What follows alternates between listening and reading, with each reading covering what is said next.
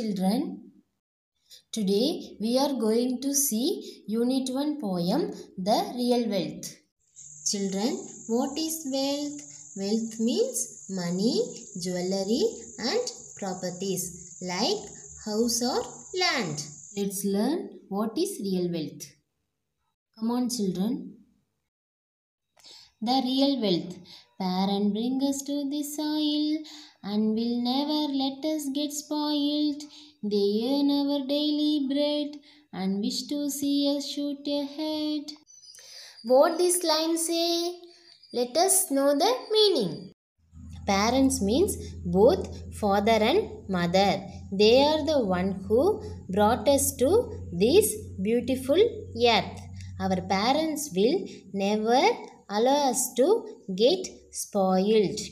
Parents work out to provide us our basic needs like food and clothes.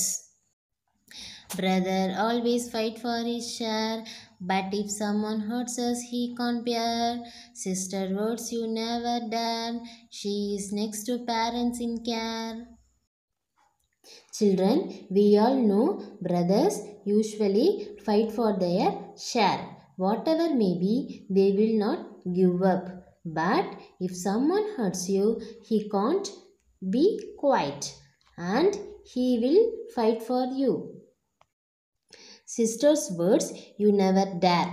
You can't reject your sister's words because they are next to parents in care.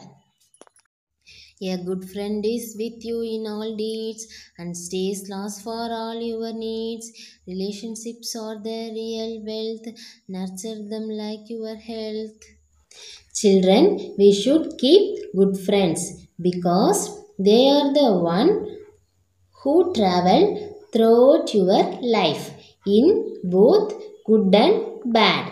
Our relatives are the real wealth.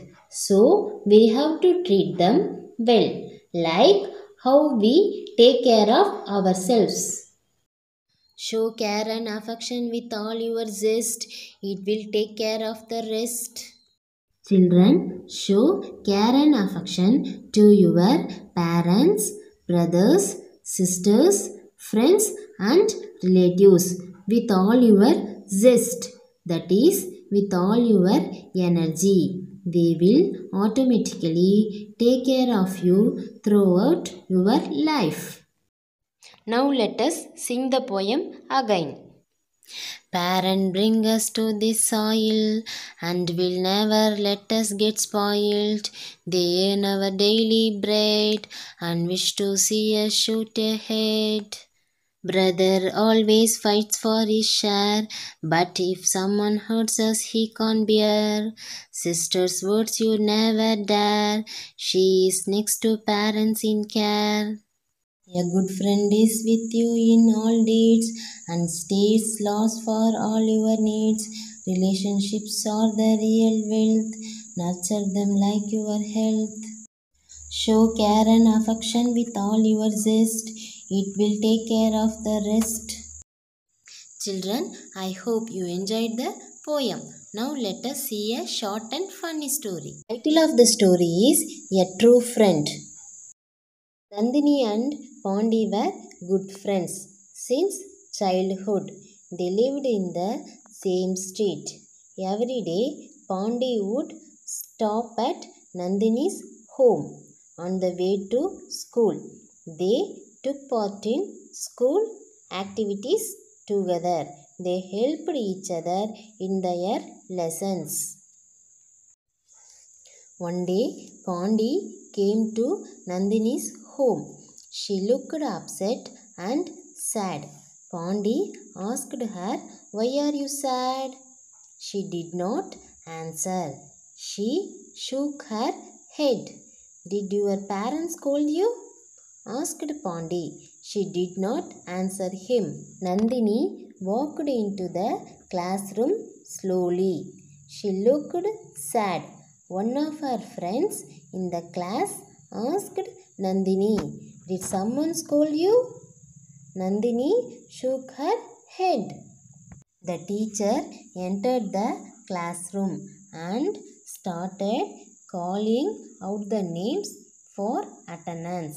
Nandini did not answer when the teacher called her name. The teacher became angry. This time she called her name louder. Nandini! She raised her hand but did not answer. The teacher went near Nandini. She touched her forehead and asked, "Are you feeling okay?" Nandini shook her head. Pondi had never seen Nandini so dull, so he wanted an idea to make her smile. He had an idea. He took out something from his bag and ran to show it to Nandini. She saw something flying towards her and screamed with fear. She closed her eyes and tried to catch it. It was a big green frog.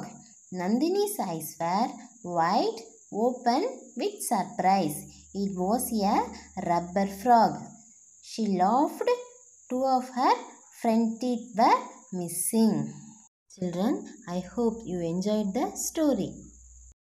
Today's homework, page number 78.